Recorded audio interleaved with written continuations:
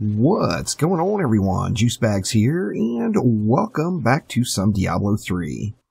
Tomorrow, the annual anniversary event, the Darkening of Tristram, starts at 4 p.m. Pacific Time, January 3rd.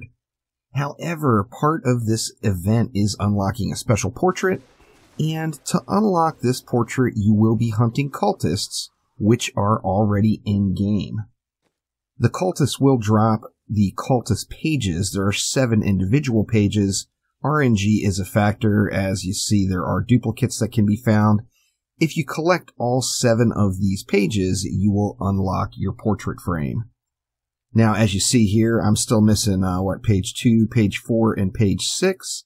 And the best way to farm these, according to the Reddit for Diablo 3, is to focus on 2 areas. And first off is in Act number 3, the Core of Ariat.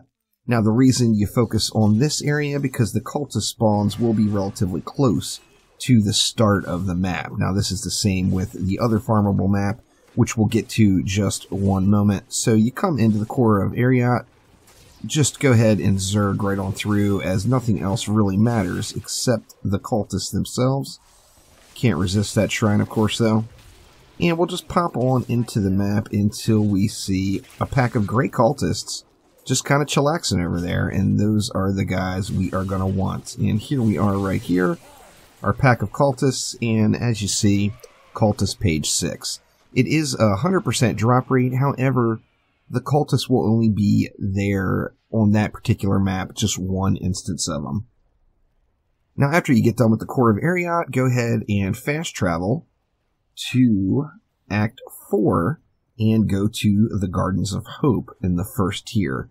This one, I've actually seen the pack of cultists just directly right on the spawn, but they certainly won't be very far in, so just pop on in and hunt down your cultists and get your pages.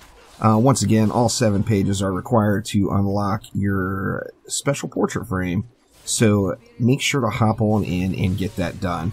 Now, the gate itself won't open until tomorrow, January 3rd at 4 p.m. to allow us to experience the rest of the event. And here's our cultist pack right here.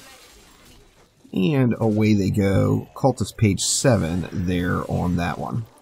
So after you get those 2 maps done, the quickest thing to do is going to be just to rinse and repeat.